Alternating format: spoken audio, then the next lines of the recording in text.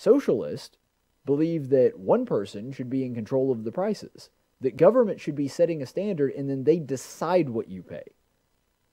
Markets and competition don't factor into it. And that's why everything stagnates. Every single time socialism has ever been tried, that's what always happens. Treating things like commodities as opposed to treating them like they are rights or public goods always results in better products for less money. Hey there, fellow tacticians. Don't forget to like and subscribe and ring that little notification bell, because the more likes and subscriptions I get, the more people see my conservative content, which will make America a better place and angers the dark cyber overlords at YouTube. And today's Daily Dose of Stupid is brought to you by the one and only Alexandria Ocasio-Cortez. Been a little while since she's been on a Daily Dose of Stupid. We can never stay away from her for too long because, as you've come to expect, she is a overrunning fountain full of stupid. And so this is no different. So apparently AOC is actually getting into the fashion business. She's actually had a shop on her, I guess, website or campaign site for some time now. The truth is, Joe Manchin actually recently mentioned, because they got into a tiff with one another, he kind of jokingly but accurately said, I don't really understand what she does all day except, like, make Instagram posts or whatever.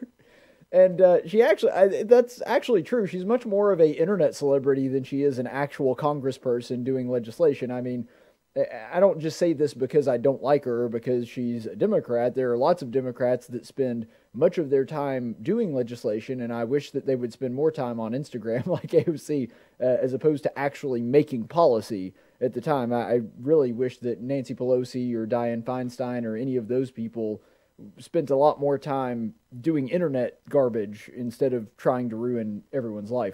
That would actually be an improvement, in my opinion, and that's one of the reasons, just one of the many reasons, that AOC is by far my favorite congressperson, because she makes my job easy, and she has done it yet again, people. She is actually, I just love the utter lack of self-awareness coming from AOC. This is from her website. She is putting out a shirt. You can go to the AOC website and buy this. Tax the rich. It's a single-colored sweatshirt. It only has one color in the design, yet somehow it is $58. That's right, you can look at the price tag right there. 58 big ones for the AOC Tax the Rich shirt. Which, I mean, here's the thing. There are a lot of people on the right that I've seen cover this that are calling this hypocrisy, because it is kind of funny charging people $58 for a sweatshirt that says tax the rich, because only a rich person could buy it. But I say this is not hypocrisy. This shirt itself is a tax on the rich, a stupid tax, but it is a tax going to a congressperson, so a member of the government, and only a rich person could pay $58 for a sweatshirt. Ergo, the shirt itself is a tax on the rich. So it's not hypocrisy. It's actually very much in line with the stated values of AOC. I say that is the case. But honestly, this is a preview of socialism.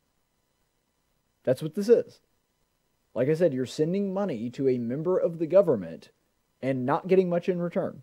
You're getting a crappy sweatshirt that you could probably go down to your local, I guess in New York it would be Bodega, where AOC's from, but here, your local gas station, and buy a sweatshirt of, I'm sure, similar quality for maybe $20. I mean, I don't really have a lot of sweatshirts. I don't really buy sweatshirts. I like short sleeve shirts, but, you know, I'm sure that it's not going to be $58. There's no question about that, but also notice, and I want to bring this up one more time to point this out, I thought this was pretty hilarious as well. If you'll notice that underneath the tax the rich mantra, which is both brave and beautiful, you'll see that she has the AOC logo, which I found very interesting because it's just the letters AOC. It's not actually her name. See, I thought, because we had this conversation about a month ago, that Alexandria Ocasio-Cortez, she had actually asserted that saying AOC is sexist or something.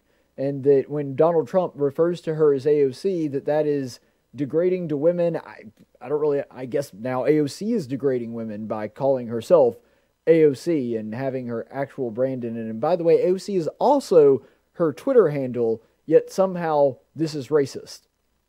I don't know, maybe it's like the confusing and nonsensical rules that people sometimes attribute to the N-word, that only certain people can say it, but certain people can't say it. And used to, people would make that ridiculous and illogical excuse for, well, just black people can say it.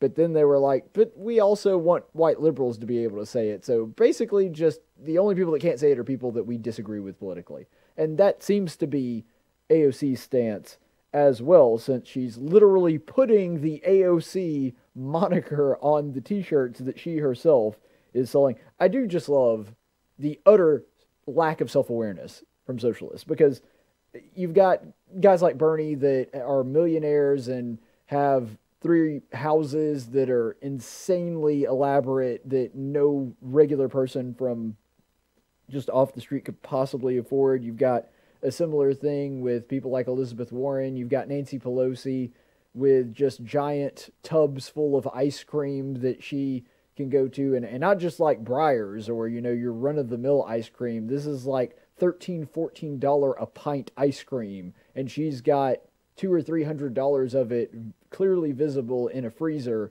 when everybody else is just, screw you little people. You can fend for yourselves, and I know that we have all these policies that we're supporting that say you can't work, but it's fine because I have a cooler full of designer ice cream. Obama's the same way. They bought, what was it, like a $27 million house in Martha's Vineyard, something ridiculous. I don't know if that was the exact price tag, but it was somewhere along those lines. And that's on top of the already insanely expensive house that they have in Washington, D.C., which is the most expensive place to live in the entire country. Those counties surrounding Washington, D.C. are by far the most expensive real estate that you can actually live in, and they've got a house there, and they also have a house in Martha's Vineyard. But this goes down to a very common, it happens every single time that socialism is tried, to be perfectly honest. Socialism is for the people, not the socialist. That's why when you look at Venezuela, you can have people literally hunting down stray dogs and cats in the streets to kill them and eat them because that's all they have. And then you've got Hugo Chavez, or in this one particular case, Maduro, who can just be caught on camera just scarfing down empanadas. And I mean, does that guy look like he's missed a meal in a while? No, I don't think so. That's how it always works. Socialism is for the people, not the socialists. They're fine with profiting off of capitalism, and AOC is fine with driving out jobs from New York from Amazon. And not that I'm a huge fan of Amazon or Jeff Bezos anyway, but she's fine with driving those jobs out while simultaneously saying, well, capitalism is evil and exploitive, and all it does is overcharge people for things. And meanwhile, she's got a $58 sweatshirt on her website. Because again, that is for the people, not the socialists like AOC. And we've seen the same thing with Democrats ignoring their COVID restrictions over and over again. We've done stories about that. But since capitalism is so evil and so exploitive, I thought maybe what would be helpful for AOC, because I'm sure she watches the show like every night. It's her favorite show. I'm sure that she would be interested to know that just did some comparison, and not even necessarily just comparison to any random sweatshirt that we could find. I thought it might be fun to do a comparison to people that actually believe in capitalism. So I looked at some of my favorite conservative stores and looked at some of their selections of sweatshirts and saw what we've got here. So the Blaze Media sweatshirt, they have the Santifa clause, which is probably my personal favorite. I do really like that one. That one's $40. You've got Libertarian Country, which is a company that I've bought quite a few of my shirts from. I've actually worn some of their shirts on the air. That one's only $35, and that's a full hoodie. It even has a hood attached to it, and it's still significantly less, almost half the price of AOC. And then the worst capitalist of all, the ones that are profiting off of guns, the NRA, who, by the way, doesn't sell guns, but they do sell sweatshirts that have the NRA logo on them. That one's about half the price of AOC's sweatshirt at $29.95. So it's odd that these evil exploitive capitalists somehow have cheaper products than the democratic socialist that wants everything to be free. Well, ultimately, she doesn't want everything to be free. That's the issue. You see, in the real world, when their economic systems are actually applied, that's exactly what happens. The capitalists have to compete with one another and drive cost down. They make things cheaper and better and more affordable to the average person. That's what a market does. Socialists believe that one person should be in control of the prices, that government should be setting a standard, and then they decide what you pay. Markets and competition don't factor into it. And that's why everything stagnates. Every single time socialism has ever been tried, that's what always happens. Treating things like commodities as opposed to treating them like they are rights or public goods always results in better products for less money. That's how it's always been. That's how it's always going to be. So that comparison I just gave you, that's a pretty good little summary of the difference in socialism and capitalism. The capitalists are charging less because they find ways to create better products for their customers. That's how it works. Just like government, capitalists drive costs down. Socialists, like AOC, do not. People ask me all the time, Caleb, how do you stay in such great shape? Well, let me tell you, it's not easy. The secret is a steady diet consisting mostly of likes and subscriptions, especially the ones where the person hits the notification bell. That's what actually gives me my superhuman strength. Likes, as it turns out, are very high in protein and iron.